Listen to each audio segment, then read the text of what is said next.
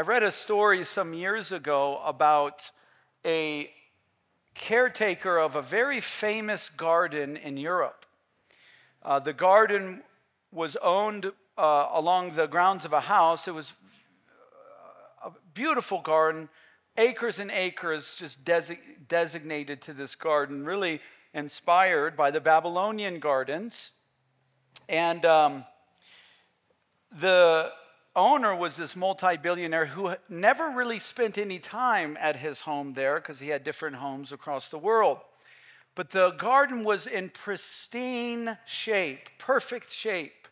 And the garden was so famous that some news people came out there and they were talking to the head caregiver for the garden.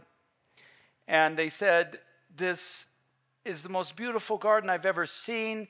It's in such shape. It's as if you're preparing for the owner to even come tomorrow." And the gardener corrected this person and said, "No, I'm preparing as if the owner is coming today." One of the songs that we sung here is that the earth groans for you.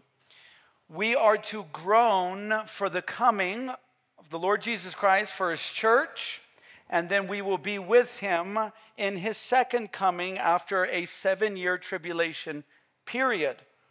We should groan for him, which would cause us to be interested in prophecy. It is shocking to me how uninterested, you guys, just so you know, the shaking on that is the bass from the church behind us. If you're ever wondering if it makes you dizzy, that's the bass behind us. They love loud bass. Is that OCD? The groaning we should have, it involves us knowing the entire Bible, Genesis to Revelation. As I had mentioned, and this will, and I hope none of you say amen to this, this will be the last week until we return to Romans in prophecy. Good. It amazes me how much Christians are uninterested in prophecy. It also amazes me how much different denominations are uninterested in prophecy. Remember, the Bible is as much as 29% direct references to prophecy, and as much as direct and indirect references to prophecy, it could be as much as 40% of the Bible.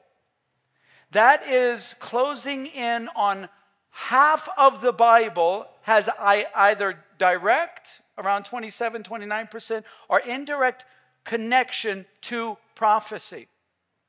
Prophecy is the foretelling of the future. This is called eschatology, eschatological doctrines. And if the Bible is that much, how much should we be studying it? Can you put, Preston, a little more volume or gain or something in here? It seems dead. And guys, it amazes me how many people are uninterested. Go ask people. Go ask people about the book of Daniel. Ask people about the images in Daniel chapter 2, Daniel chapter 7.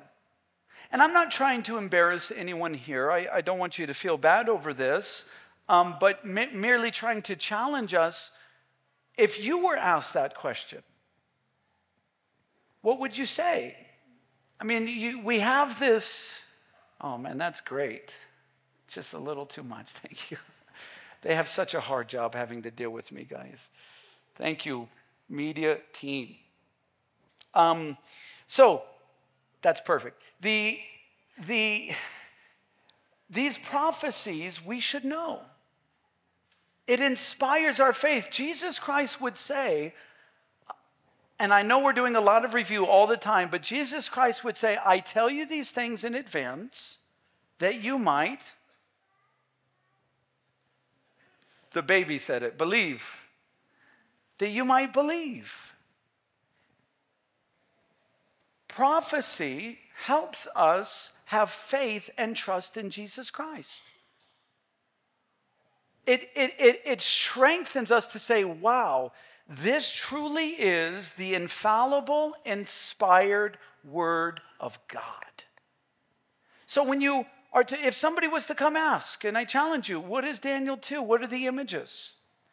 Would you be able to tell them about the images that represent from the head all the way down to the feet? It represents the Babylonian Empire.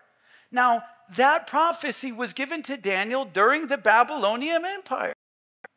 So that's not that difficult of God to do. Even Daniel knows about the Babylonian Empire. But then he goes down, and below the Babylonian Empire is the Medo-Persian Empire. Well, they heard about the Persians, and the Persians are actually getting ready to take over Babylon. But they hadn't heard about the Greek Empire, and that was prophesied in Daniel 2. They hadn't heard about the Roman Empire, and that was prophesied in Daniel 2. And so these prophecies increase our faith. And it causes us to groan for our Lord Jesus Christ, especially when we see the signs and the times of his coming. Dwight Eisenhower, an American president, heard about a child who was terminally ill of cancer. And the child kept writing him because he knew, or the child, his lifelong dream was to meet the President of the United States of America. So Dwight Eisenhower knew he was in the area, and they got the address, and they didn't even call. And so they show up to this house in the presidential limousine, where the Secret Service, or his bodyguard at the time, got out of the presidential limousine. They went over to the house and they knocked on the door. And the father to this terminally ill child answered the door in a dirty white t-shirt with food stains on it, with a 3-day unshaved face, and blue jeans and no shoes on, and his hair wasn't kept. And he opens the door to the President of the United States of America. And he says, "Hey, may I see your son? I'm here to visit him. He's been writing us letters." And he came out and he saw the presidential limousine. You know who was the most embarrassed that day? Was the father. He had no idea the President of the United States was coming. How much more should we be ready for the Lord Jesus Christ? He gives us parables, prophecies of his coming. The parable of the 5 virgins who were ready with their candles lit, and the 5 virgins who were not ready with their candles not lit. Which one are you? Do you groan? And this illustration may not work well, but I want to give it again because I like it. But if you've never seen the Marvel movie Thor, this won't make much sense to you. And I know most of you ladies have seen the Marvel movie Thor, so just calm down. So he's this demigod on a planet. Please follow me. This is really nerdy, and my wife is going to give me a hard time after the service. He's a demigod on a planet called Asgard. You with me so far? And he, in his pride, gets cast out of his world by his father to learn humility. He gets thrown down to earth. He falls in love with a girl. I hate that term, falls in love. Sorry. He begins to love a girl, and he learns humility. So his father invites him back to the planet to take his rightful place as the king. Now, there is one person on the planet who can see the rest of the universe, his friend Heimdall. Is this too nerdy? Yeah? And Heimdall can see down on earth, and Thor can't. And he goes to his friend and he says, "How is she doing?" And Heimdall says something. He says, "She searches for you always. She's looking up to the heavens, searching for you." You know, our Lord Jesus Christ is at the right hand of the Father. If Jesus Christ leans over to his Father's ear and says, "How's she doing?" what could he say, the Father, about you? Do you search for Christ always? We should be searching for him. And one of the ways that God has called us commanded us to search for him is to study the scripture, to show ourselves approved. And in this study, we have been studying the prophecies, especially concerning Israel. We studied Ezekiel 38 about that collaboration of nations that would come against Israel, that included Russia, Iran, Turkey, possibly different other countries that are a little bit more speculative. We saw many evidences of that collaboration in the days we had. Guys, when you turn on the TV, we are listening to biblical prophecy, even in the pagan stations, which I encourage you to stop watching CNN, Al Jazeera, and BBC. Find your own news outlets on the internet if you want to know what's going on. They're lying to you, the other ones. And so we see this happening with Israel, and we look to God through the scriptures on what he has to say about this. Culminating in our last week here, we studied Daniel chapter 9 last week in regards to a prophetic calendar that God gave the nation of Israel in 70 weeks of 7 years. Now, if you're a visitor, you're probably going to get lost if you weren't here last week. But God sends Gabriel, that angel, powerful angel, that messenger angel, to Daniel after Daniel discovers that they only have 3 years left in the Babylonian captivity, because God said he was going to set them free after 70 years because they disobeyed the sabbatic agricultural command of letting the year rest once every 6 years. On the 7th year, they disobeyed for 490 years, and therefore God said, you're going away for 70 years so the land can rest. Was that too much? And so they're in captivity, and Daniel's like, wait, I'm reading Jeremiah. I'm reading the books. We only got a couple years left.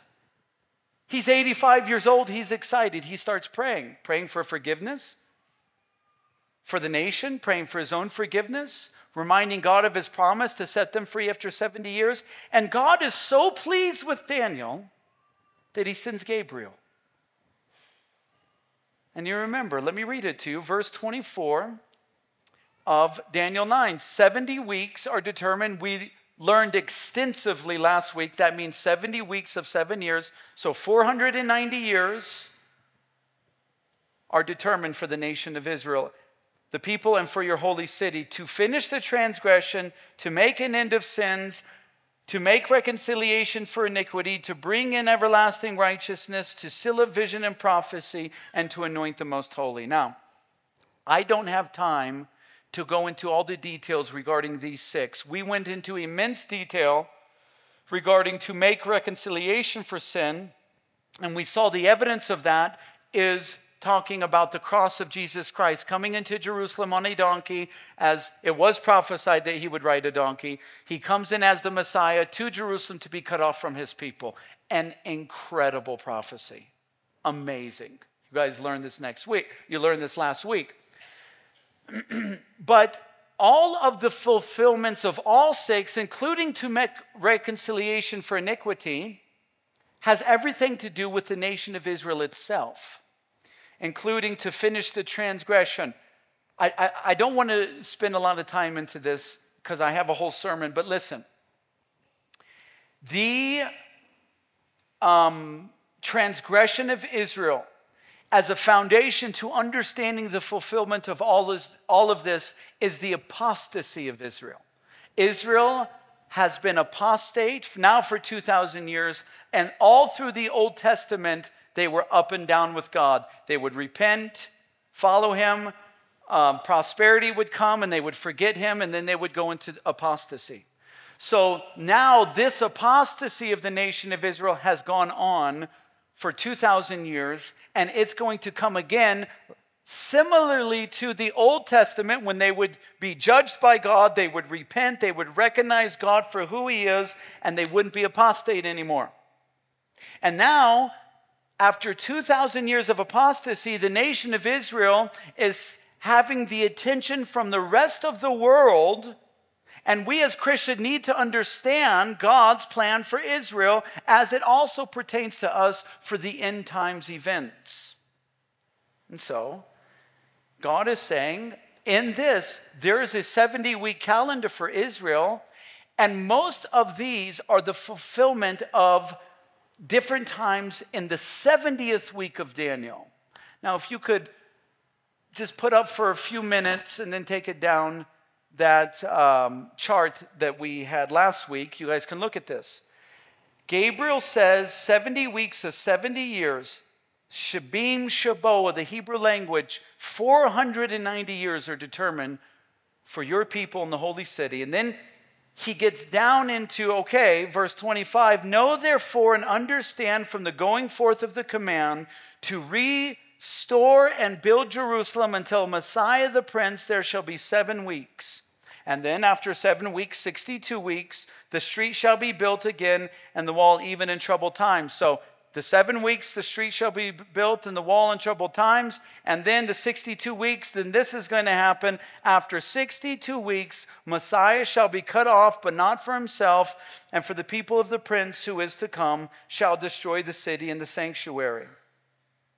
The end shall be a flood until the end of the war. Desolations are determined. Till the end of what war?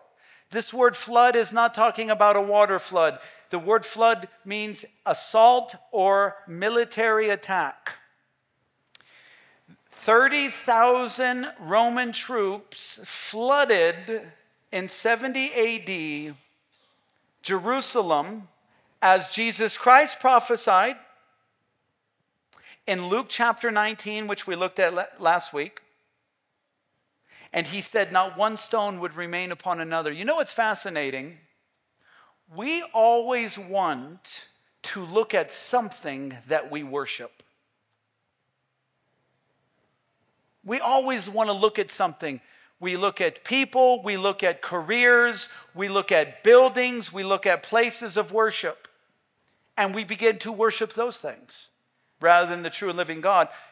The Jews' example of this is the temple. Do you remember when the disciples were walking with Jesus Christ in Jerusalem and they started bragging on the temple? Do you guys remember that? It's an incredible portion of Scripture. And the disciples were like, hey, Jesus, look at the temple. Look at its beauty. Look at its grandeur. Isn't it amazing? And you know what? They probably expected Jesus Christ to say, hey, and it is. I told you guys to build it. Remember in the Old Testament, and yeah, you guys did it. You had some trouble along the way, but you really did a good job. And look at it. You're right. Does Jesus do that? No. He tells them the very thing that they worship over God is going to be destroyed. Do you remember? And you know what's interesting? All this debate, I heard a very fine preacher yesterday who I enjoy so much so I won't give you his name because he has a totally wrong view of Daniel 9. Now, he still believes it's literal, but I totally disagree with his assessment of all these things. Anyways, one of the things that is the argument of prophecy is you can't take prophecy literally. You can't take prophecy literally. That is so wrong, people. You can even take minute details of prophecy literally, like when Jesus Christ said, when they were bragging on worshiping at the temple more than actually worshiping him, he said to them, I tell you the truth, they're going to come in, they're going to destroy this temple, and not one stone will remain upon another. Do you guys remember that? And so in Daniel 9, it's going to talk, it mentions this destruction just now. A flood will come in. There's going to be a war. Desolations are determined. Israel, Jerusalem, it's going to be destroyed. Jesus enhances our understanding of that prophecy along with different portions of the Old Testament and Matthew 24. His disciples come to him and they say, hey, Jesus, what is the sign of the end times and the sign of your second coming? Do you remember what Jesus says in Matthew 24? He says, it was written by the prophet Daniel. That's how you're going to know the end of times. And then he tells them about the abomination of desolation spoken of in Daniel, which is going to be the focus of our remaining study today. So you think it's not important because it's Old Testament? Jesus Christ, when asked the question, what's the sign of your coming and the sign of end times? He says, are you reading Daniel? Because it's all there. It was spoken about the prophet Daniel. There's going to be abomination of desolations. The Antichrist is going to come into the temple during the 70th week, which we're going to get into that. And when this happens, run for the hills, and it's going to be bad news for women who are pregnant in Jerusalem during that time. Now, back to what he says to his disciples about, he says, what? Not one stone is going to be upon another. Okay, that's a prophecy. The temple is going to be destroyed, but not one stone upon another. Nah, that's a figurative thing. That's just him saying it's going to be desolated, and that's what that means. No. Literal.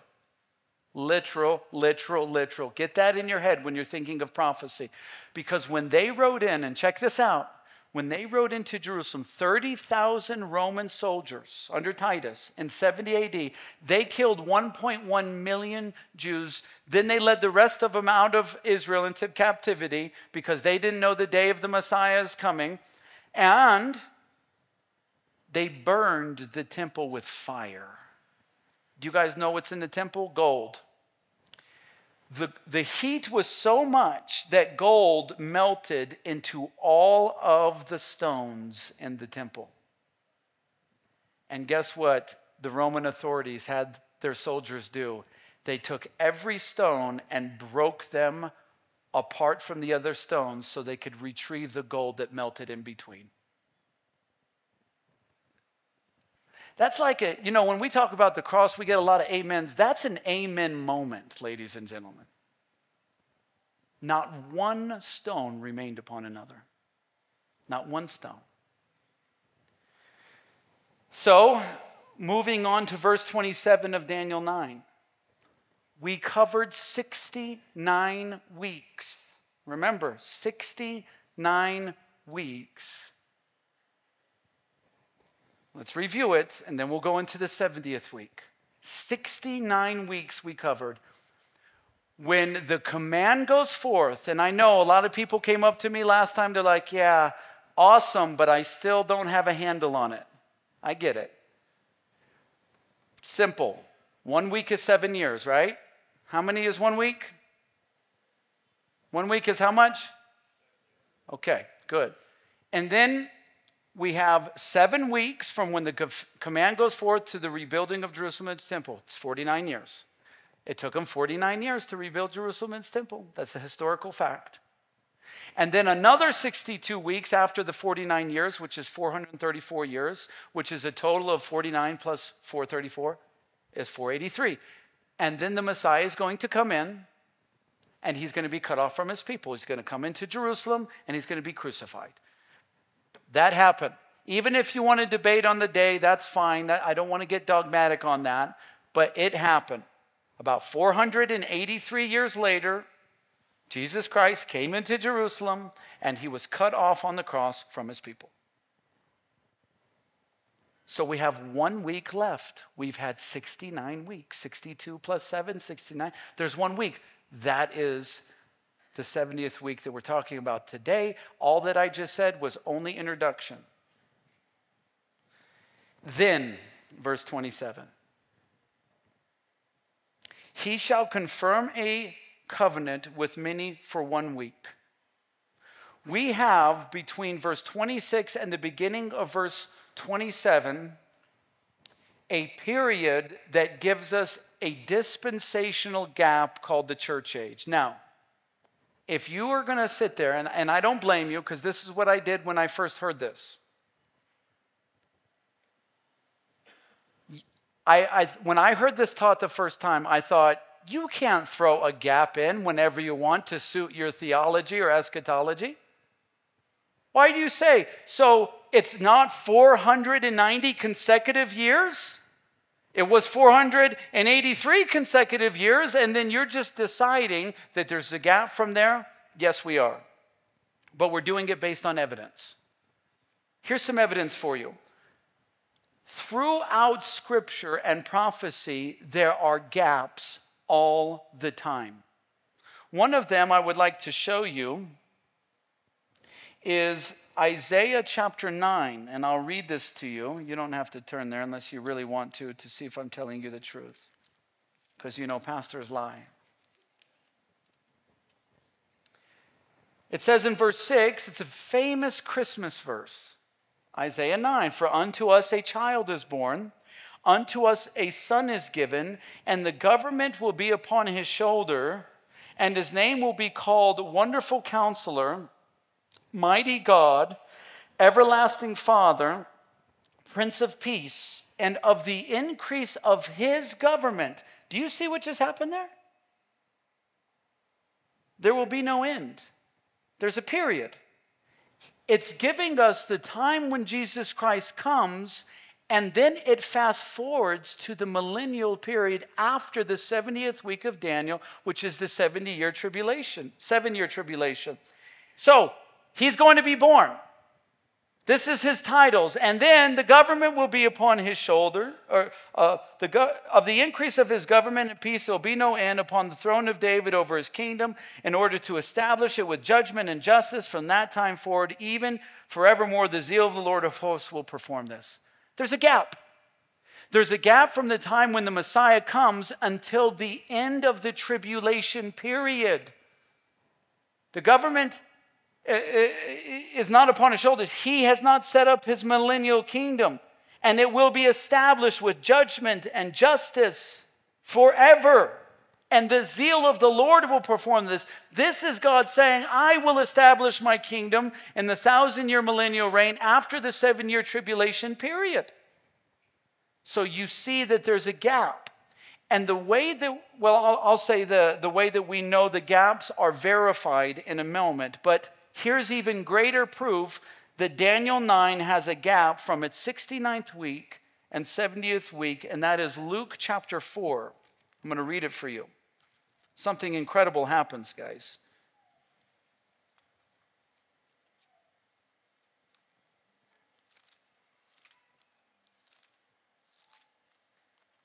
Luke chapter 4. I would lose a Bible drill right now because I didn't turn there very fast.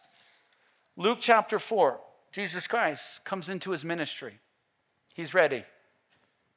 Okay? He's been tested by the enemy. He's been baptized. The Holy Spirit is upon him. And he goes into the temple, the synagogue rather, on the Sabbath day, on their worship day. It says there in verse 16 of Luke 4, "Then he came to Nazareth, where he had been brought up, and as his custom was, he went into the synagogue on the Sabbath day and stood up to read, and he was handed the book of the prophet Isaiah." Isaiah 61, and we're going to turn there too. He turns to the scroll of the prophet Isaiah, and he found the place where it was written, which was harder for them, not Jesus, but for them because they didn't have chapter and verse. And this is what Jesus Christ says, repeating the prophecy of Isaiah. You guys with me? If you're a visitor, our motto is growing deeper together in the Word. So, Jesus says, "The Spirit of the Lord is upon me, because he has anointed me to preach the gospel to the poor. He has sent me to heal the brokenhearted, to proclaim liberty to the captives and recover sight to the blind, to set at liberty those who are oppressed, to proclaim the acceptable year of the Lord." He closed the book, gave it to the attendant who sat down. The eyes were all on him in the synagogue, and he began to say, what? "Today this is fulfilled in your hearing." Here's a prophecy fulfilled today. Isn't that incredible? But now that you go to Isaiah 61,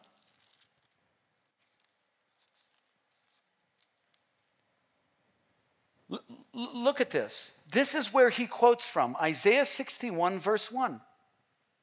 And he says, The Spirit of the Lord God is upon me, because the Lord has anointed me to preach good tidings to the poor. He has sent me to heal the brokenhearted, to proclaim liberty to the captives, and the opening of the prison to those who are bound, comma. And Jesus Christ stops reading Isaiah, and he says, today this is fulfilled in your hearing. Why doesn't he continue to read if the prophecy included the fulfillment that day? Because the rest of this that is only separated by a comma is talking about another prophecy being fulfilled on another day. What's the prophecy? The 70th week of Daniel, the 7-year tribulation. It's known as the day of vengeance of our God to comfort all those who mourn in Zion. It goes on to console those who mourn in Zion. Wow. So not only is there a gap in Daniel, the gap in Isaiah 61 that Jesus talked about in Luke 4 is directly referencing the Messiah coming in to the world, and then the 70th week of Daniel, proving there are gaps in the 69th week and the 70th week. In other words, people, we are the people of the comma. There has been 2,000-year break from the 69th week to the 70th week. That is the 7-year tribulation period called the dispensation of the church age. And when we are taken out, the 70th week begins. Listen to this. Now we know this. Oh, wait, let me give you further proof. Further proof. That is number one proof that there's a gap, because there's other gaps in prophecies all the time. Secondly, because there's a gap directly in Isaiah 61 talking about the two same events. Thirdly, third reason we should assume there is a gap in the 69th and 70th week is this. The New Testament reveals to us information we have no clue about in the Old Testament, including the 7-year tribulation. What's the only other 7-year week that hasn't happened? It's spoken of in Revelation, and it hasn't happened yet. There's other things like this. Did Satan, and I'm going to engage you here, did Satan and Michael dispute about the location of the body of Moses? Yes or no? Yes.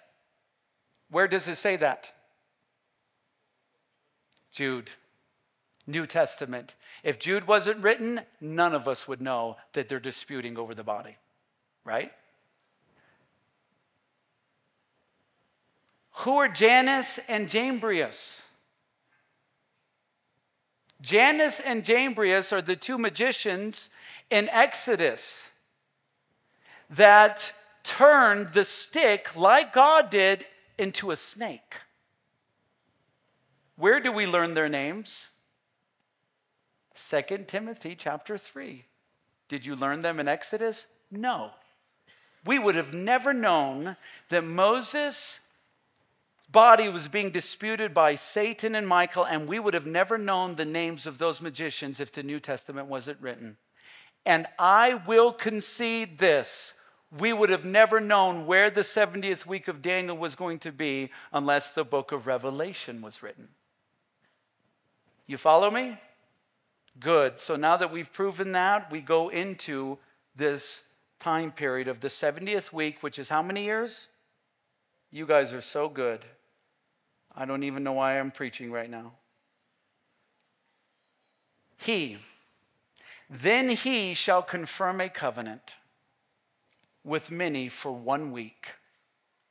But in the middle of that week, he shall bring an end to sacrifice and offering on the wing of abominations, that shall be one who makes desolate, even until the consummation which is determined is poured out on the desolate. End of the chapter, 70 weeks of Daniel. Listen, guys, he's talking about a 7-year tribulation, and then gives us the details of what's going to happen in the middle of the 7 years. Half of 7 is what? 3.5. Now, I would concede, let me repeat, I would concede if we didn't have New Testament revelation that would verify Daniel 9's prophecy. Do you know that in Revelation 11, it says after 42 months, the Antichrist, he's going to come in and bring the abomination of desolation? If that was not convincing enough, in Revelation, it tells you the exact days, 1,260 days, which is 3.5 years. I'm not looking at my notes, so I took a guess on the days, but it says it in Revelation 11. Go home and read it.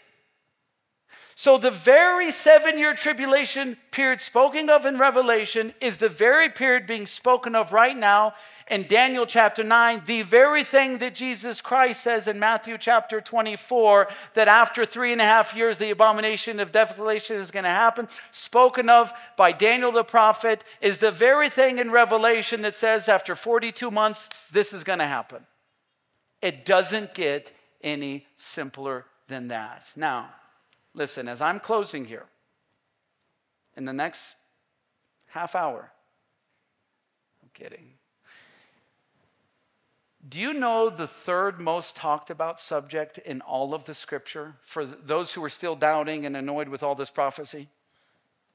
Number one subject is the atonement of Jesus Christ in all of scripture.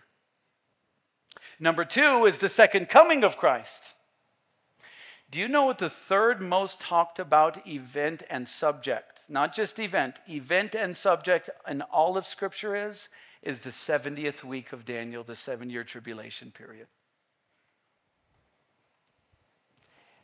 There's many names for it. It's called the tribulation, the great tribulation, the great and terrible day of the Lord, the day of the Lord, the time of Jacob's trouble, a time of trouble, a time of distress, the day of vengeance, the day of the Lord's wrath, the wrath of the Lamb, which is an oxymoron. None of us thinks about a lamb being wrathful towards us, do we?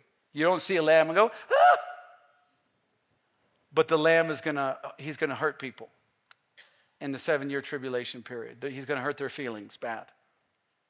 Listen, guys, don't you think God would have us talked about the third most talked about event in Scripture at our church? Yes. That is a rhetorical question. Yes.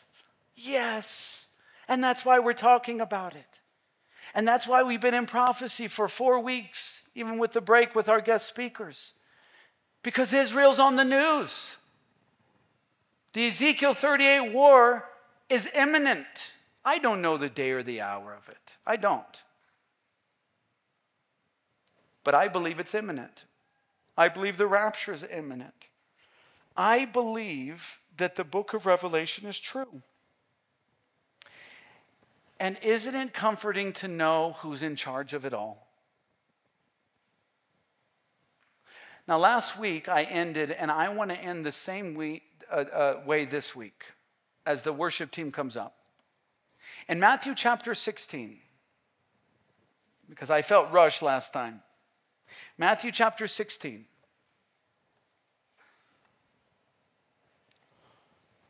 They come up to him, the religious leaders, the Pharisees, and they say, hey, show us the sign that you're the Messiah. Show us the sign that you're the Son of God. So what's the subject? The identity of Christ. Remember, Jesus Christ says, you guys can tell weather patterns, but you don't know the signs and the times of the Messiah. That's the subject. You know the times and the signs of the Messiah. In other words, Jesus Christ is saying, it is easier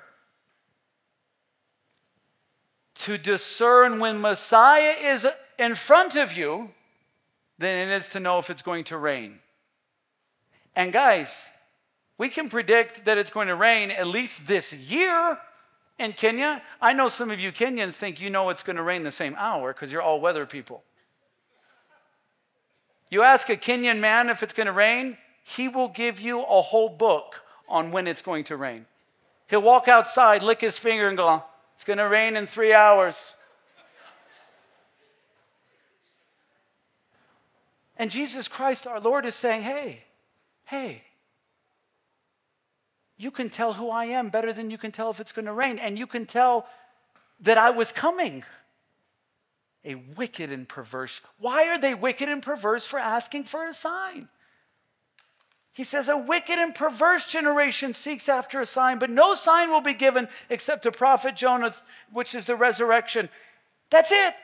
That's the only other thing you're going to get. Let me tell you something. I want to bring this to an application today. I know that we can seek after God's will with a good heart to try to find the open doors.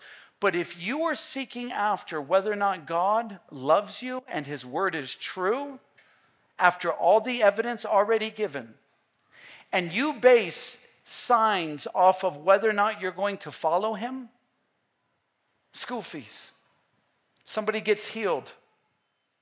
You don't want somebody to die. Nobody wants our family members to die. But that determines whether or not you follow Jesus Christ and believe in his word. We are no better than the wicked and perverse generation of the religious leaders of the New Testament. And it needs to stop, ladies and gentlemen. Stop doubting Jesus Christ and believe in his word. If this Daniel 9 was not evidence enough, in other words, this is the deal. If Daniel 9 was not evidence enough that the word of God is true and Jesus Christ is Lord and Messiah and King and God and Creator, nothing else in the world could ever cause you to follow God. Do you see it? Stop seeking after signs and follow after the one, Jesus Christ, who made so many prophecies of his coming, and he fulfilled them. Amen? Let's bow our heads in prayer, please. Lord, we thank you for your word, how powerful and true and inerrant and infallible it is. You're so good to us, to have given us such clarity, to have given us such a word that we can lean on and have confidence in, and we praise you for that. Lord, I also praise you for the ability and privilege we have to give of our offering. I do pray you would grant us wisdom through the administration of these gifts, that we may expand your kingdom and worship you with all of our heart, mind, soul, and strength. And I ask this in Jesus' name. Amen. Amen.